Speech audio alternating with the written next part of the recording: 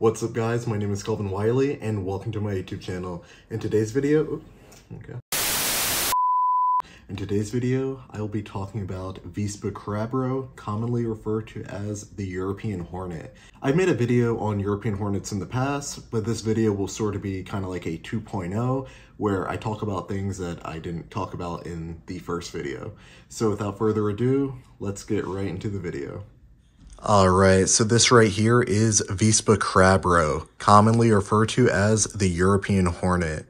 Now, this particular one that I'm holding is a female, and specifically, she is a queen.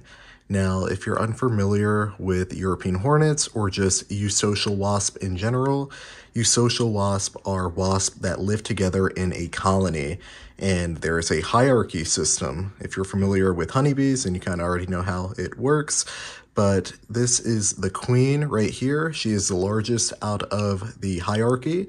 And within a colony, there is roughly around 200 to 500 members.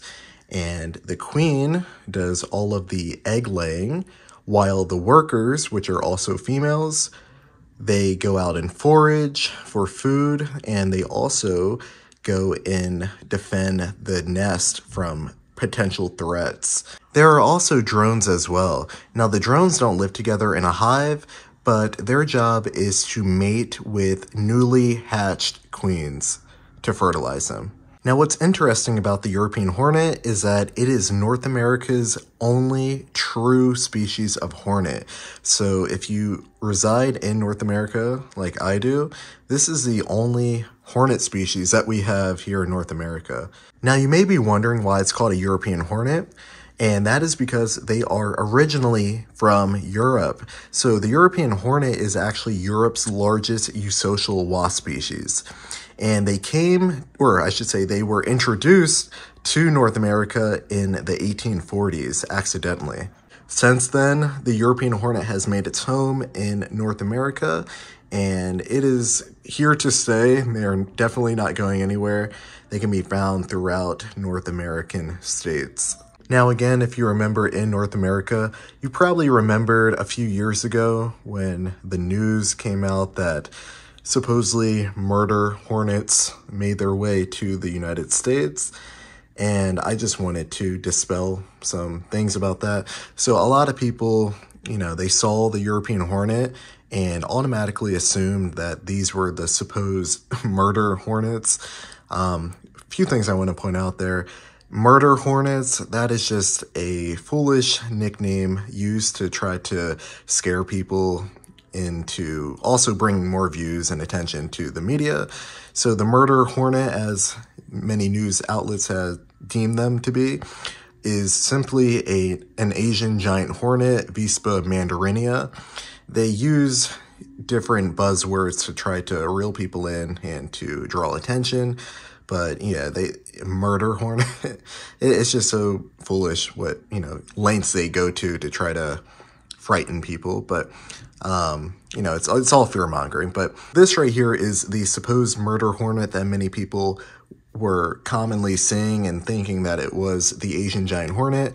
Not saying that Asian giant hornet didn't make its way in North America. It did, but there are very few populations of them, and they have since been eliminated. But this right here is not a murder hornet or an Asian giant hornet. This is a common relative to the Asian giant hornet. So like I stated earlier, this is Vespa crabro, and the Asian giant hornet is Vespa mandarinia. So these guys are within the same genus as them. Now, with that being said, the genus Vespa is the genus of hornets. And so what makes a hornet is that it has to be, or a wasp, sorry, has to be within the genus Vespa. And so currently there are 22 different species of hornets in the world. So there are 22 different species of wasp within the particular genus Vespa. Only wasps within the genus Vespa qualify as hornets or true hornets. Now I want to talk about the diet of European hornets. So these wasps are actually carnivorous, as are many species of wasp. They're really responsible for lowering populations of insects, particularly insect pests. So these guys will consume flies, they'll consume grasshoppers, they will oftentimes consume honeybees. I know a lot of people get upset about that, but it is part of their diet. They also will consume stink bugs and other insects that people may deem as pests or, I guess, unwanted. But these guys do a great job at eating a lot of insects, which in return helps lower populations of pests and other species that may cause, sort of an imbalance to the ecosystem. I know a lot of people like to use the word aggressive. These wasps are extremely defensive. That's the kind of word I like to use when describing them and other arthropods. But they can be very territorial if you step within range of their nest, or, if you get near them and try to swat them, they may perceive that as a threat and will definitely not be shy to deliver a venomous sting. Now, of course, the females are the only ones that can deliver a venomous sting. Both the workers and the queen are capable of producing a venomous sting. So the males, obviously cannot. If you're unfamiliar with the way stinging works for ants, bees, and wasps, the stinger, which is really just the ovipositor, it's a modified ovipositor. The ovipositor is the egg-laying organ. It's responsible for laying eggs, and it's kind of where you get the word ovipositor from. Ovi meaning egg, and then positor, think of like deposit, deposits the eggs. And so it's modified in a way that it acts as a weapon, almost. And so it has a venom gland attached to it, and so besides laying eggs, it can also prick and inject venom into the flesh of a perceived foe. And so these guys, I will say, in terms of stinging wasp goes, out of all the wasp species that I've been stung by, I have to give it to the European hornet for, in me personally, being the most painful. Now, I've been stung by this species, I can't even tell you how many times. It's, just second nature now for me to get stung by these, but I will say that as of right now, this is the most painful sting out of all of the wasp species that I've been stung by. Now, obviously, there are so many more wasp species out in the world that have a much more potent sting. I just haven't been given the opportunity to get stung by those, but I would like to one day. Bringing attention to the first video that I made on European hornets, I stung myself not once but twice in that video. Just because, I don't know of a better way to end this video, I'm going to sting myself with this European hornet in this video. So, like I already said, I've been stung so many times by this particular species of wasp, but, what's one more time?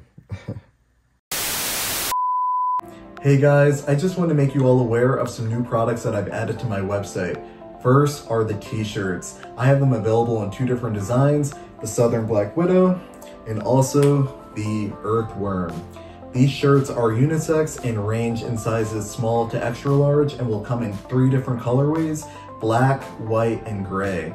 They're available for pre-order and will be shipped February 15th. Another cool thing added to my website are a limited collection of framed arthropods. These arthropods have all died from natural causes, mostly due to old age, and have been personally pinned and framed by me. One of my most popular stickers, the European Hornet, I now converted into a keychain. For those of you who are into keychains, I have for sale, only available on one option, the European Hornet. Lastly, the stickers that most of you are familiar with are still up for sale on my website. So head on over to my website to see what you like, and as always, thank you so much for supporting my small business. All right, here we go. Nothing like a good old sting from the European Hornet. Let me see, I want you to sting me right here. There we go. So she just stung me. She's continuously stinging me. Let me get a better view so you can actually see what's happening here. She's going like in and out really quickly. Kind of wanted her to stay within my skin, like become basically embedded so that she can pump that venom, but it doesn't look like she wants to. Oh, there we go. That's what I'm looking for right there. Oh, she took it out. But, man, she's biting my skin, as you can see. They're mandibles, honestly. People ask me, what's worse, the sting or the bite. The bite, honestly, doesn't... it may look bad. Like, I'll show you her mandibles. They may look bad, but they're really not. Oh, there we go. Okay. I felt that one. Yeah, okay. That's all I wanted you to do. You didn't have to hold back on me. She really gave me a good dose right there.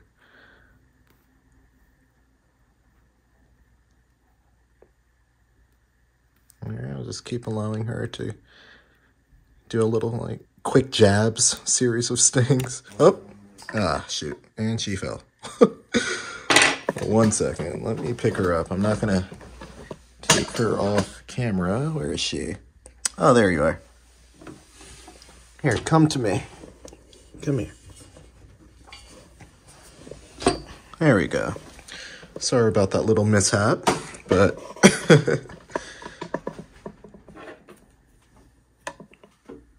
Come here. There we go. Well, you can see some swelling is starting to arise on my forearm. And now just a few more stings, and I think we should be good.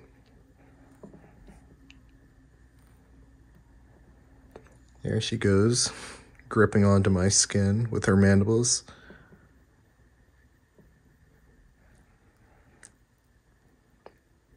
It's like double action, you get the biting from the front and then you get the stinging in the back. But I think she's done. Doesn't seem like she wants to keep stinging me. But let's look at that swelling. So here, actually, let me hold her. Take a look at that swelling really quickly. So starting to form, you can see kind of like some redness around my arm and the bump right there. But yeah, I mean, honestly, it's really not that terrible. Yeah, nothing too bad. But yeah, there you have it. Alright, well that is going to conclude today's video. I really hope you guys enjoyed it and learned a few things about Vespa Crabro, the European Hornet. If you have any questions about the European Hornet or just questions in general, please feel free to ask me in the comments and I will do my best to answer them. If you enjoyed the video, however, if you could please leave a like and a comment, subscribe if you haven't already, and hit the bell icon to turn on post notifications. That way you're alerted every time that I post a new video. Follow me on Instagram at Kelvin Wiley and also on TikTok at Kelvin_Wiley. Check out my website, kelvinwiley.net, and I will see you guys in the next video.